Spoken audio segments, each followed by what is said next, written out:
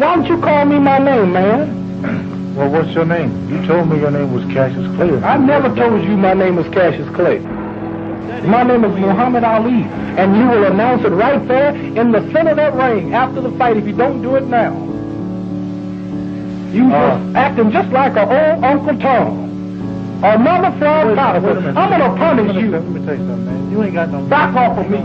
Back off of me. Uncle Tom. That's what you are, Uncle Tom. Why are you going to call me Uncle Tom? What you going to do? You heard me. Just back off of me. And so, ladies and